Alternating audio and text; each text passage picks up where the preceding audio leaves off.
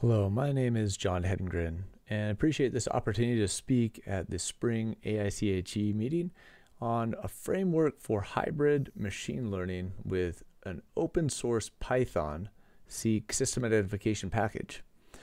Now, some of the concerns that I've heard about system identification is that it's very mathematical, it's sometimes difficult to apply in practice, especially in industrial settings, where you need to be able to give the software to those who can easily import data, be able to create models, share them in other ways. My objective with this presentation is to show some of the latest advances and how those can be applied with this new tool to enable data import, data selection, model fitting, and then model export. And I'll share also some additional methods that we're developing with hybrid machine learning. So let me review the outline for this presentation. The first part, we'll talk about simulation and system identification and give some background on what's commonly done in industrial practice and then some of the latest developments.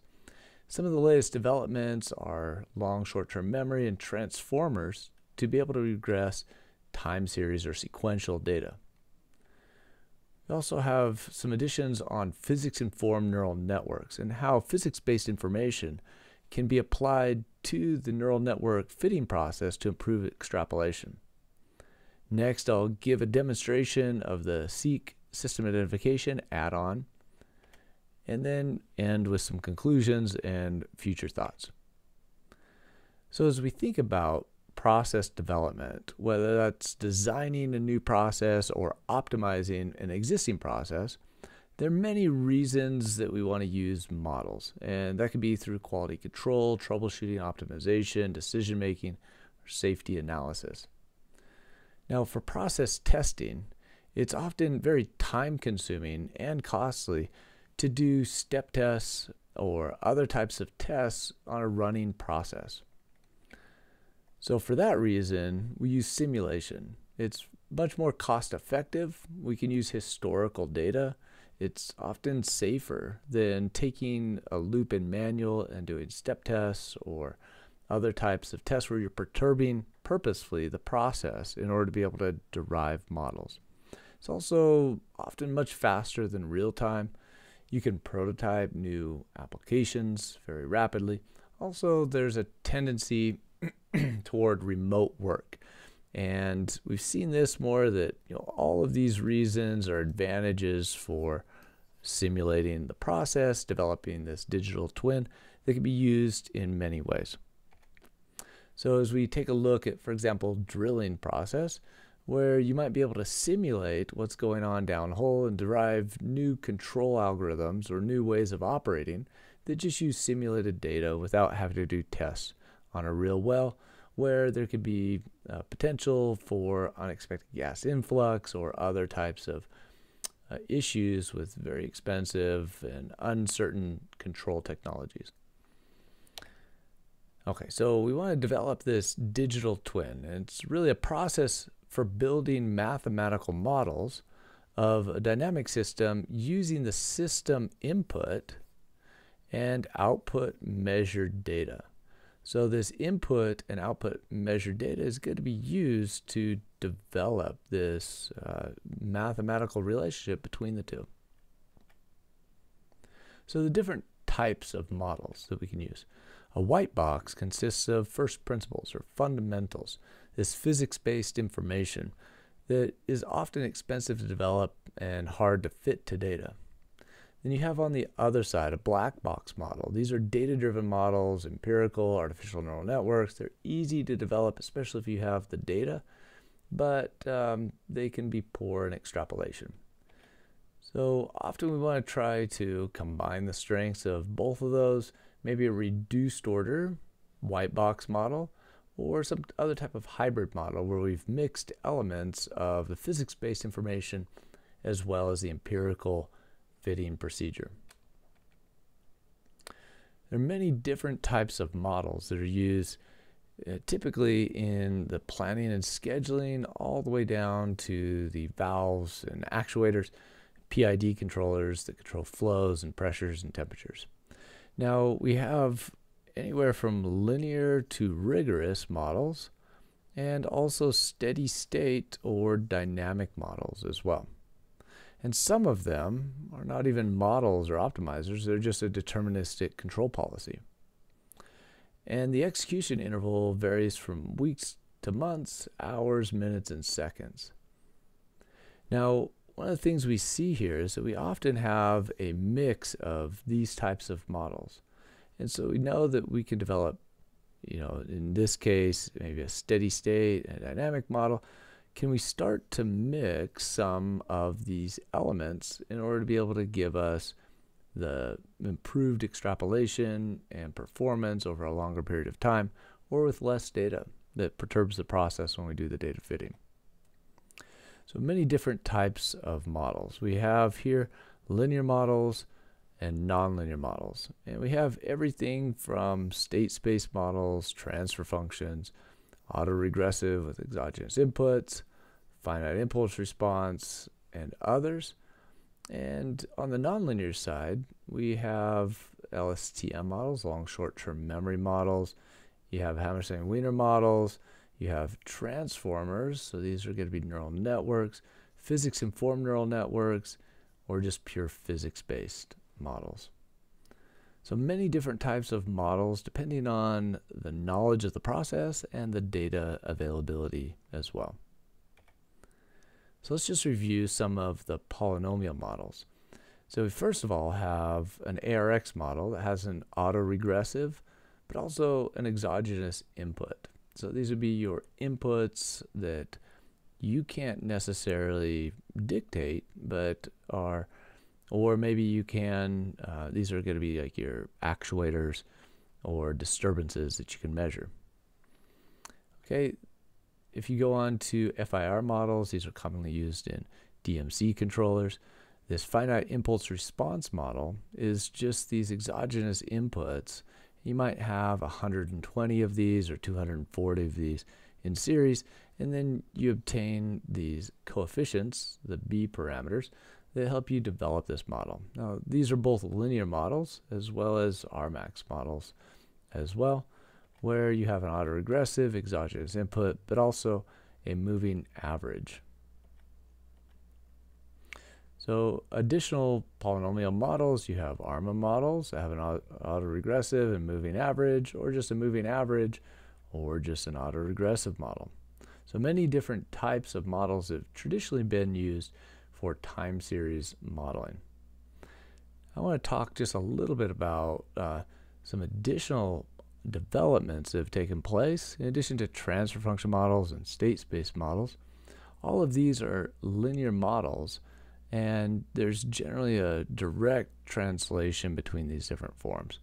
So now we have a timeline of how sequence data has been used, especially in large language models or in translation, where there were LSTM models developed.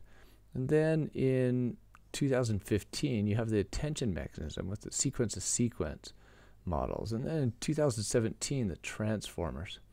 And that has spawned development in large language models and translation, okay, where you had GPT-1 and GPT-2, 3, and now 3.5, and things like ChatGPT that have really transformed some areas of this technology for using as chatbots or other purposes for generative text.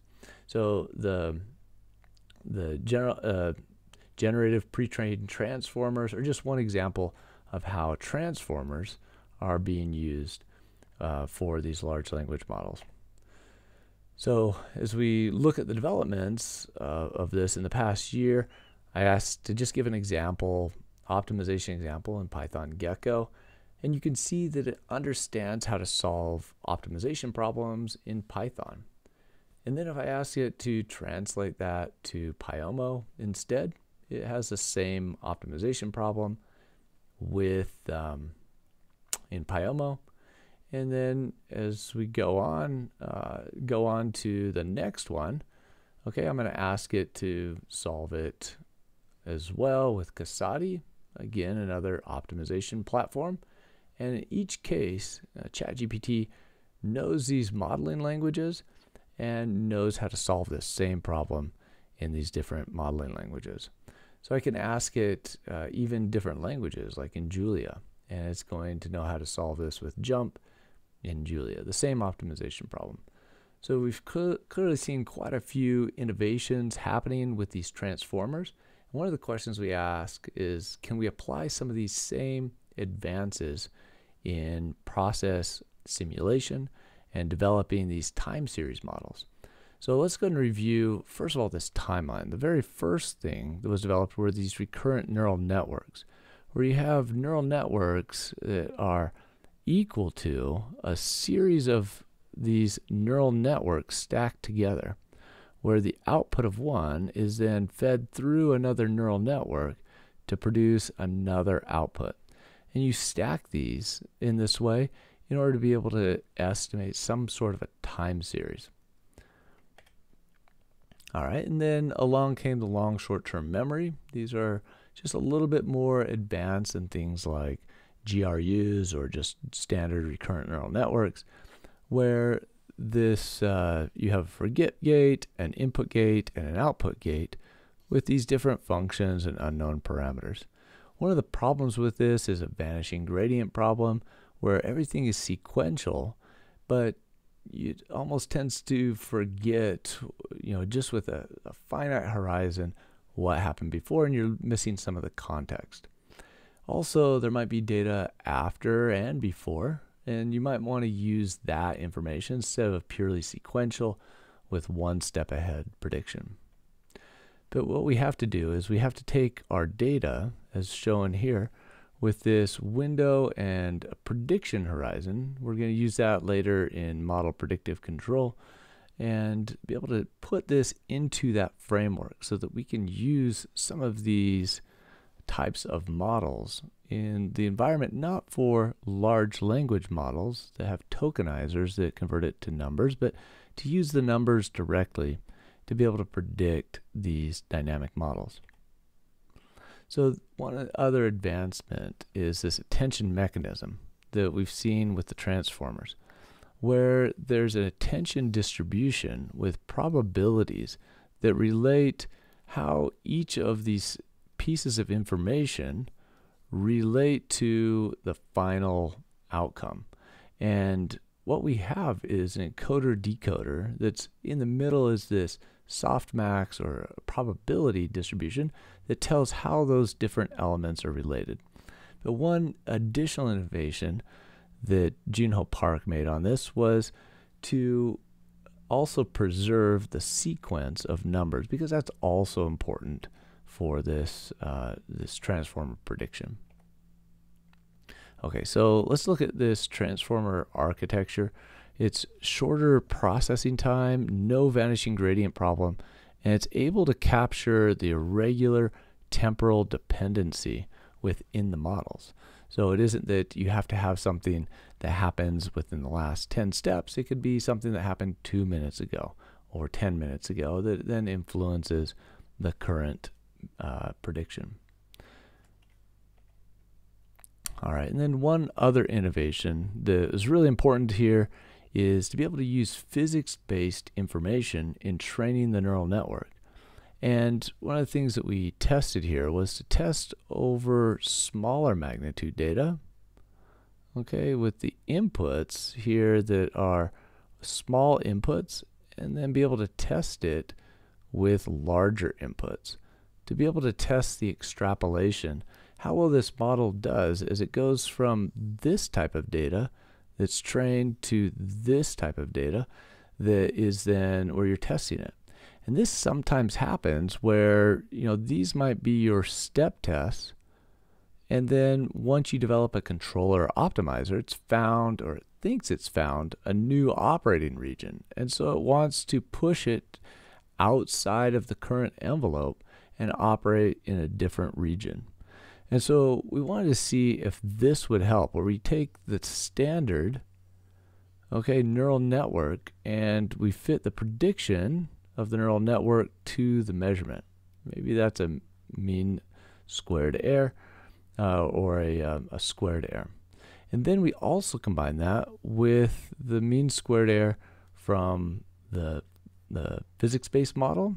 And here we see just the general form for a physics-based equation, and where you have time, your derivatives, and your state variables, and then also your exogenous inputs. So you can have a combination of these two, where you train it and evaluate it with these physics-informed neural networks. So let's just look at the result of this with this temperature control lab device. Now this is just on heater 1 right here, and you can see the training here just on a smaller steps that are given. And you can see with the physics-based information on this lower plot, you can see that it trains it more quickly, and also we found that you need less data in order to be able to train it. The convergence is much faster. You can see this, it's trying to reduce that error, but it just takes more training in order to be able to do that without the physics-based constraints. So one of the developments that we're working on in our research is to combine some of these elements that are available in the machine learning community, such as scikit-learn and also TensorFlow, and be able to integrate those into a dynamic optimization and modeling platform in Python. And one of the things that we've done as well with the support of Ashwin Venkat and Seeq is to be able to make this more user-friendly through this interface, to be able to give those who work in an industrial setting and also be able to give this tool to those that may not have the background or the patience or the time in order to be able to work out the code themselves, to be able to give a graphical interface to some of this work. Now we've used some of this already in our project with Pacific Northwest National Labs in the vitrification of nuclear waste and be able to optimize the waste loading. And there's some uncertainty, okay, in this glass formulation and also in the optimization results. So we want to be able to use optimization under uncertainty, but also be able to use some of these machine learned models like the neural networks from TensorFlow or Gaussian processes or others that handle uncertainty natively within the application, within the model. And then also be able to solve other types of optimization problems such as forecasting, optimizing, simulating, and integrating. This is a project with Idaho National Lab on integrating small modular reactors into the grid. So I'll give just a demonstration of Seeq. You have Seeq Organizer, Seeq Workbench, and Seeq Data Lab. And we're going to be talking a little bit about how this integrates with Seeq Workbench as a Python module that runs as a Jupyter notebook. So the SysID add-on, you need to obtain it by pip install Seeq SysID. And it's freely available with a commercial-friendly license, MIT license, or BSD, I don't remember which one. One of the two allows for commercial use. And it integrates in with Seeq Workbench so that you can slice data out and be able to import that into the tool and be able to do the regression. And then once you're done, you can push the model and the calculations back into the workbench. So with this, we have a number of different models here. So time series, subspace identification, neural network, and also transfer function as listed here as well. I'll just talk about, example here. This is the Tennessee Eastman process.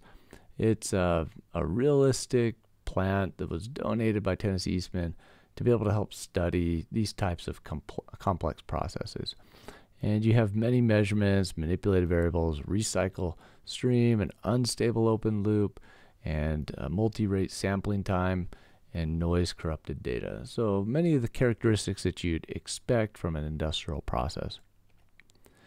And you can see the correlation matrix on how these variables relate to each other. The diagonal is its correlation with itself, and then you have strong positive correlations and then strong negative correlations that are there in red. So you can run this type of correlation matrix to be able to tell what variables are related to the others. And in particular, we're interested in obtaining these relationships so that we can see, which variables we should develop models for, especially dynamic models.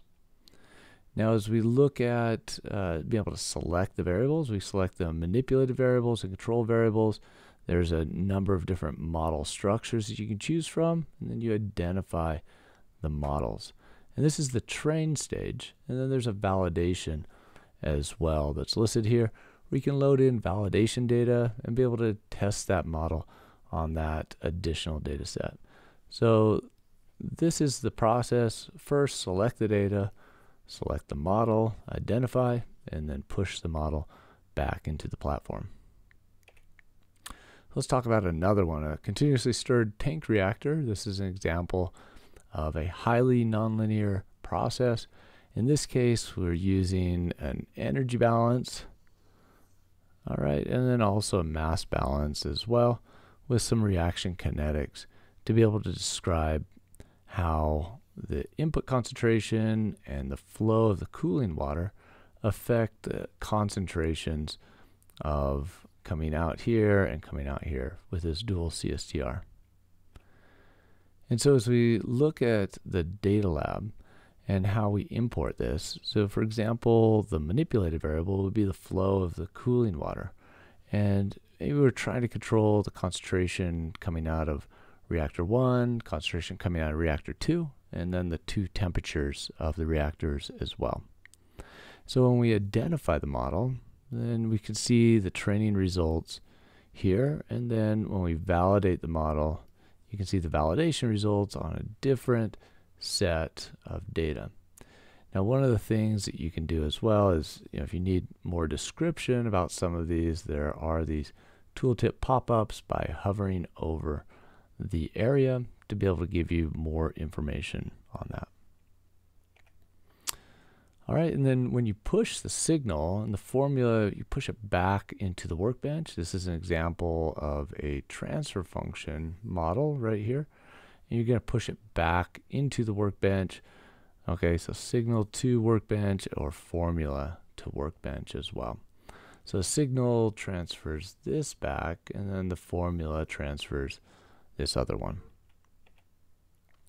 So here are some resources. It's freely available from this URL right here on GitHub, as well as the source code that you can see. Then there's also the Gekko package as well that's also freely available. All of these are Python packages that you can run through a Jupyter notebook. All right, here are a couple references as well. These are some of the subspace identification literature, and then also from the Gekko package as well. Appreciate your attention, and we'll be glad to answer any questions.